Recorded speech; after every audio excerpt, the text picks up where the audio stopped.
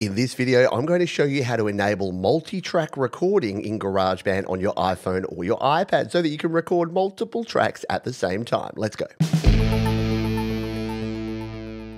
Welcome back to another GarageBand 5-minute tip. Recording in GarageBand is great, but what if you could record a guitar and a vocal at the same time? Well, you can, and here's how. By default, this is what your GarageBand window will look like, but to access more controls, we can tap and drag to the right on this handle.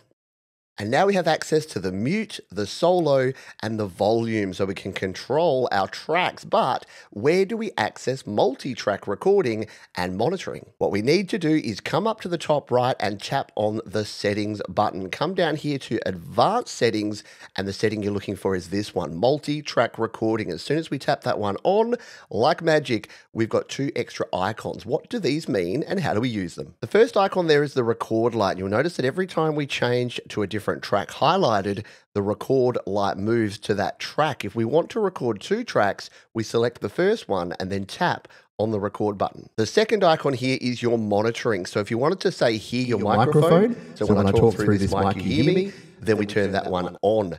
You may want to use that because perhaps you want to hear your microphone, but not your guitar when you're recording. If you want to hear both, you can tap both of them on. Now, of course, to record two different tracks, we need a multi-track audio interface. So you can see here, I'm using my Steinberg UR22C, and I have the mic plugged into channel 1 and the guitar into channel 2. To assign which channel to use here in GarageBand, tap on, in this case, the microphone icon to go back to this screen, and you'll see over here on the left, we can change between input 1, input 2, or even stereo if we want to use both inputs into one track. And then to assign our guitar, we do the same thing. We tap on the microphone icon, and we change this one to channel 2. Now, if you had this on input number 1, you'll notice here that we won't be able to record because both of these are now on input 1, and if we hit the record button, it's going to give us this input channel in use. Now, if you've got a 4-channel or a 6-channel interface, you can continue doing the same thing. And there's other videos here on the channel showing you just that. When your inputs are set up and you're ready to record, make sure that the record lights are on, make sure you're monitoring whichever you'd like to, and then hit the record button. And you'll notice there's a little number 2 there. If we hit record,